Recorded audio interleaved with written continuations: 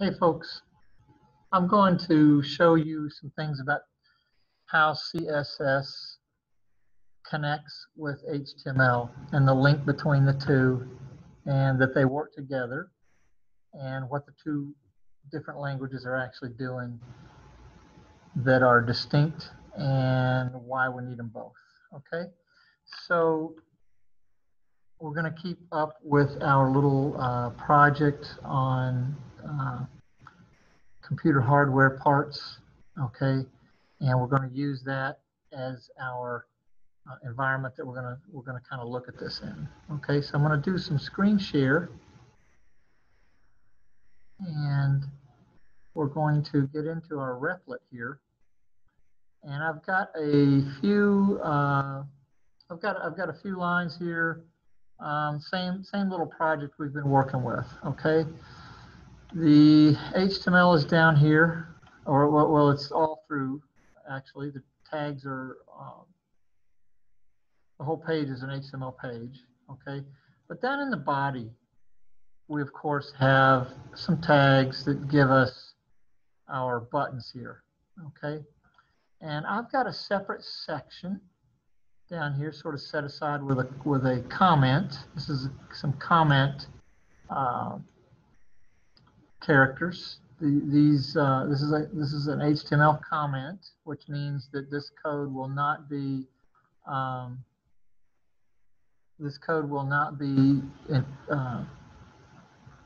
interpreted or processed by the browser.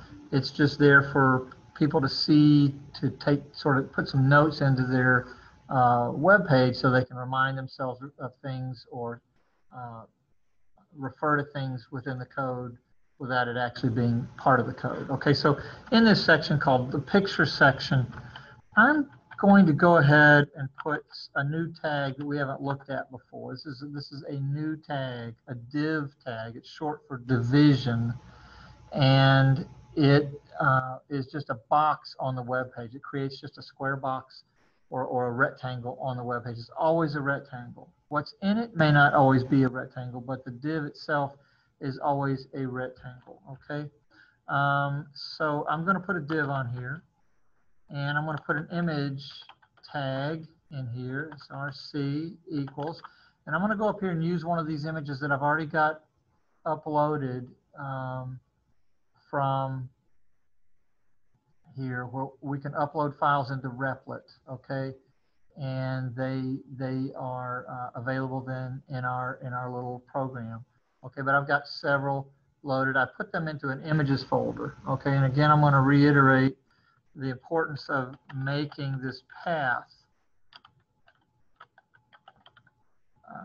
for, let's give it a size, let's give it a width, let's do 200 pixels, and we can close that, and I can then close the div. Okay, so a div has an opening and a closing tag. Okay, so right there, I'm going to let you take a look at how this looks now when we get done. Okay. All right, look, let's get this thing out of the way. Well, that's me. That's not bad. Okay, so I like that. Okay, you can see that. All right, and I'm going to run this, and there's what we get. Okay, now, by default, HTML does what's called relative positioning, and that means that everything in the web page, everything in the body is placed and displayed in the page straight from the very top left corner. So it's going to place everything straight across the page, and then when it runs out of room, it's going to drop down and start doing more across the page at the next line of stuff. Okay, whatever you have in your web page, pictures, headlines, text, other files that you could link to, that kind of thing. Okay, so the reason these are like they are, that this has dropped down and there's a space in between here, is because of these BR tags, which is breaking space tags. Okay, so those breaking space tags will separate, they'll force the next item to go down to the next level on the page and start again from the left-hand side. Same thing with the picture. Okay, now this is, you've got two BR tags right here between this RAM button, which is right here. Where does it say RAM? Value equals RAM. Let's close this up just a little bit. So that looks like it's all on one line. Okay, value equals RAM. That gives you the RAM button. And then you've got two BR tags, two breaking space tags. And so this picture just drops down again to the next level and is all the way on the left-hand side on the edge of the browser window for Replit. Okay, now what's going on here is relative positioning. That's not really what we want to be able, what we want to do. That's not everything we want to be able to do. So we're going to talk about styling today. And we have been doing styling in inside of our tags. And say for an image, we would put a style attribute in here. And I know we did a table before, and we were putting a style attribute into the TD tags or the table tag, and we could say equals, and then we could list several different styles, like the width of a table cell, or the background color of a table cell, or the color, like for the font of a table cell, or maybe the border for a table cell. And we could set that individually for each table cell using the style attribute. Okay, but for this, we're going to do our styling not in line. It's not going to be in the tags themselves, which is called inline style. We're going to do what's called internal style, and that means it's still within the page. It's still within the HTML file, but it's all gathered in the head between an opening style tag and a closing style tag. Now I'm a little old-fashioned, and I still put in my opening style tag type equals text/CSS, and that sort of helps me remember, not that I forget, but I think it's good to just have that as a visual that, yes, this is the style, this is going to be where the CSS stuff goes. Okay, now what we're going to do is we're going to put our styling rules up here, our properties and values up here. And the way this is done is by giving our div there are several different ways to set the style up here. Okay, one is by the element, and we could style all divs a certain way. Okay, if we wanted all divs to have a blue background, we could do that, and that's what we would use. If we wanted all divs, or if we wanted to use a certain grouping of divs, and we could give those particular divs, a class. Okay, and we could style just some divs with an orange background and some with a green background, and we might have a green class and an orange class of divs. We're not going to do that either right now. We're going to use IDs for this. IDs are unique. Every single item that gets an ID on a web page needs to be unique for that web page. Okay, so I'm going to do an ID equals pick _ CPU, and that's going to be for this picture of a CPU. We're going to do computer parts. That's what we're doing, and the first one is the CPU, the brain of the computer. Okay, so I give it an ID right here inside the div tag. That ID is an attribute. You can tell that because it's got an equal sign right after it, and it's got an equal sign right after it, and it's got, in quotes, the name of the ID, or the ID itself, okay, the value for the ID, okay? So I have to stick with that. I have to use that same ID up here, and I'm going to indicate that it's an ID by a hash mark. And I'm going to put a hash mark right here, okay? And I'm going to put pick _ CP _ CPU. Now, that's great. We've got the ID set. We've identified which div, which is only one right now, but we'll have a dozen on here eventually for this little project. Okay, we've got that set, but we need to enclose all the properties that we're going to set here within opening and closing curly brackets. Okay, so that's fine. That works. Okay, that in fact is complete, and we're not really changing anything. That doesn't really change anything. Okay, but what we're going to do now is start setting properties. The first one we want to set is to set the position to absolute. Okay. Then we're going to set the top property to, let's just say 50 pixels. Then I'm going to set the left property to 225 pixels. Okay. And then I'm going to set the width to 200 pixels. That's going to give this picture, this div that contains this picture, and they're two separate things. The picture is being held inside the image tag itself, okay? But the div holds the picture, holds the image tag. So we're setting the width of the div, okay? And that's what's going to happen. So that works, okay? Now that's going to reposition this, and let's check it out. And there it is. Okay, so that's more where we want it. We want it a little out of the way.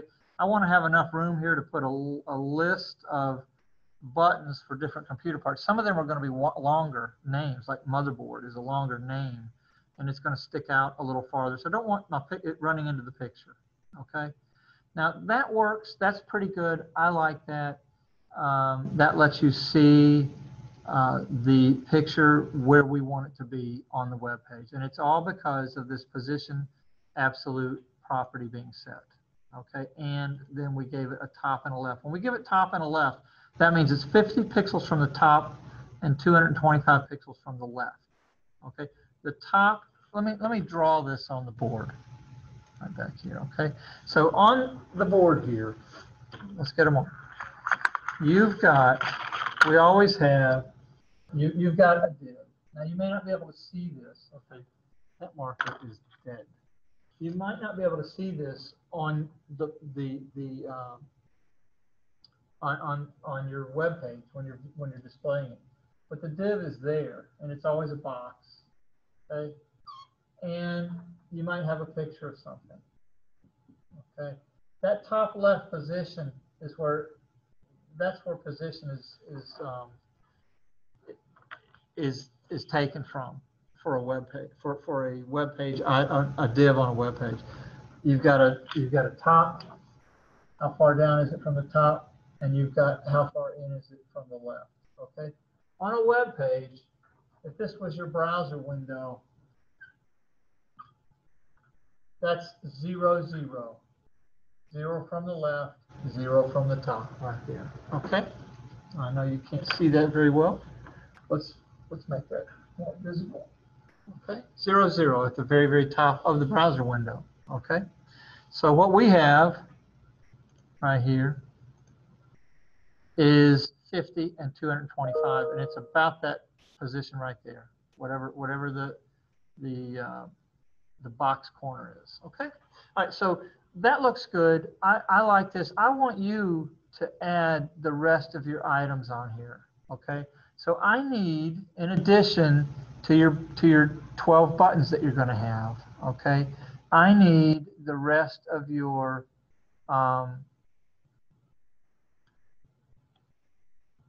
divs that are going to hold the pictures. Okay, so what I'm going to do right here is copy this and paste it in here 3 times. I'm just going to do a little sample of this. Okay, this one is going to be for the RAM picture. Oops. And this one's going to be for the GPU, the graphics processor unit. Okay, so we're going to put RAM right here. And this is going to be the GPU right here. Okay. They're all the same size. I'm going to make them all the same size. Okay, that's going to keep my stuff consistent for right now. That the depth may change. Okay, I'm not setting the height. I'm just setting the width. And we can alter that if we need to, and we might need to later. I think it's probably most important that we keep these the same. The top left corner the same, and then if they get bigger, they go off to the right and down, and they're not in the way of the buttons. Okay, so we'll handle that as we get to it. But that'll set that up. Now these are not. Let's see what that does. Okay, these second two that I put in do not have any styling attached to them. There's no styling attached like there is up here. Okay, so what I want to do is take this right here and copy it and put it in here twice. And I'm going to change this one to pick underscore RAM and pick underscore GPU. Now they're fine. Now they're all in position. The GPU is on top. Okay, that's another thing about CSS. The last thing listed gets on top. Okay, there are other languages that it's the opposite of that, but for HTML, for the browsers, the last thing listed in the body gets on top. Okay, so I like this. What I don't like is the fact that I can see an item underneath here that's not part of the GPU. Okay, I don't like that. That's not what we want to do. Okay, so my suggestion to take care of that is going to be to put a background color in here for the entire div itself. And you'll see how this is going to work. And I'm just going to put green for now. Okay, let's do them all.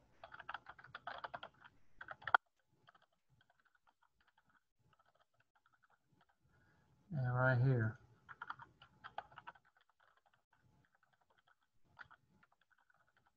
Okay, and let's see what that does.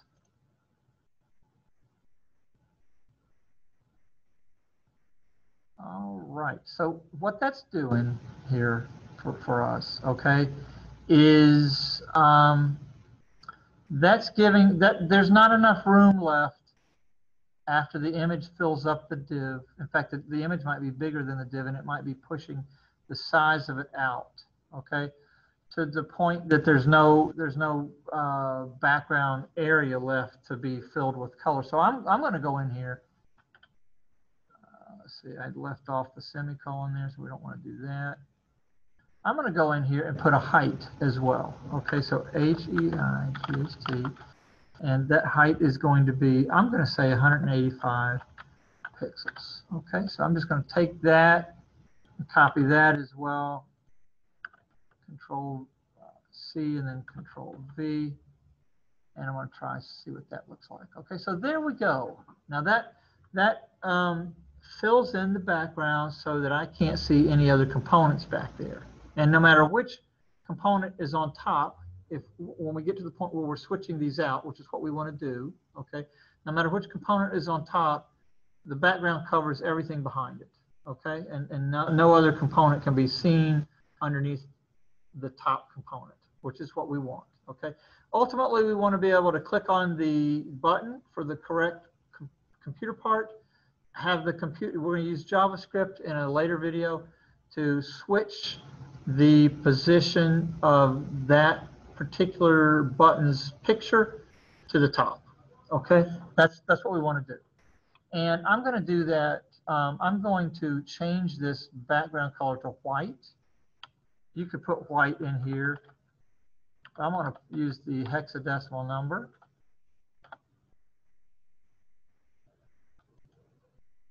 Instead of green, just the term green. I'll do it right here too. You can put white in there, the word white if you want to, but I think it's kind of cool to do the hexadecimal number if you know it. Okay, so there you go. All right, now the big deal about this with internal CSS is getting this connection set up between the style rules or the properties, the styling properties, and their items that they're supposed to be styling. They're selectors. These are called selectors. That's what these things right here are called. Okay, what their selectors are. Okay, so in this case, they're all IDs of divs. Divs are typically used to position things perfectly to the pixel, okay, and or even to the percentage, which we will get to and start doing before long. But for right now, this div has an ID. That ID is referred to up here, and the picture shows up. Okay. Now, another thing I want to throw in here, and I want to prep you up on. Okay. I'm going to set the z-index property, and I'm going to set them all to 1. We're going to need this later. You're going to need it. You're going to need it. Okay. There you go. Oops, that was a screw up. There we go. Okay. So that's not going to change anything right now, but we're going to use that soon. Now watch this. Right now the GPU is on top. Okay, that's this one. And it's the last one listed. And so it would be the one that's on top. That's the normal HTML flow of things. If you don't control it, given a z-index, and these are all the same z-index. So if they're all the same, the last one listed is going to be the one on top. Okay, so I'm going to go back up here to the first one listed, and I'm going to change that z-index to 2. Okay, and see what happens. Now there you go. The CPU is back on top. That's because we put it on top. Okay, now we're not going to leave that at 2 for right now. What we're going to do soon is write some JavaScript that will change that z-index, and that's that's the mechanism we're going to use to alter this. Okay, so we'll talk about that in another video. I just wanted to make the connection with you for internal CSS, written in the head, written in between the opening style tag and the closing style tag. Okay, that's very important to make that connection. And there's 2 components now. Okay, let's do this on the board. There's 2 components to get this into a position. Okay. There's the CSS, okay, and that's the styling part, okay. And you're going to set the top, the left, the width, height, anything else, you know, background, color. Okay, that's all set with CSS. You have to have that component. That's the hash mark. That's the brackets. That's the colons between the property names and the values. Anytime you see this stuff, you're looking at CSS. Okay, you're not looking at HTML. Okay. Secondly, you have to have another part. You have to have the HTML. HTML. Yeah, this is going to be in the body. This is for the display. Just get it on the screen. That's what it does. Okay. Get this on the screen. This is where you're going to have angle brackets. You're going to have a div, typically. Okay. In this case, you're going to have an ID. There are other things that you could have. That's an attribute. That you're going to have quotes. You don't. Quotes are different over here. They're used for something that they do. Quotes can contain values in CSS. Okay, but they're definitely used in HTML. You see them quite a bit. Okay. All right. So there's 2 components here that you have to have in order to get this thing to show up where you want to and how you want it to. The CSS part, okay. Let's do this. I want to make this really clear, okay. And the HTML part. This is the first part, really, okay. This is the second part. Have to have it.